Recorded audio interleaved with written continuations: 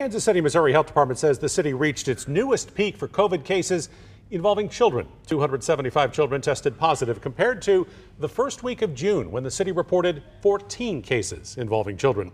In the last 5 weeks, the U.S. hasn't reported a single day with fewer than 100,000 new COVID cases. 9 states, seen here, had more people in hospitals from COVID than at any point in the pandemic. Kansas and Missouri not among them.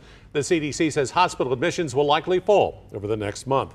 And 2.8 million Americans took advantage of a special 6-month period to sign up for subsidized health insurance coverage made more affordable by the COVID-19 relief law. That's up 20% from the previous year. The president is urging Congress to extend financial help, which is available through the end of next year. Well, the food pantry at Morning Star Baptist Church hit a record. KMBC 9's Rebecca Gannon reports on the economic impact of the pandemic.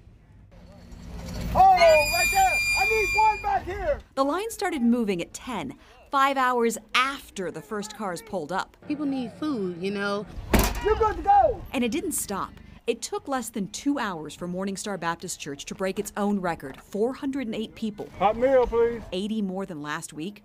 Whittled away those piles of 25,000 pounds of food. People need food. They're hungry. The food may be the big draw on the outside, but organizers hope people come and stay for what's on the inside. Since January, this facility has had 25,000 vaccinations in this room. You've been in here recently.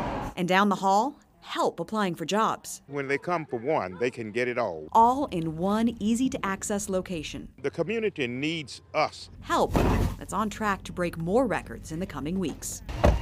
You good to go, sir? Rebecca Gannon, KMBC 9 News. The food pantry, vaccine clinic, and job assistance happen every Wednesday at Morning Star Baptist Church at 27th and Prospect. The cost of the coronavirus is something else that survivors have to get through as they recover.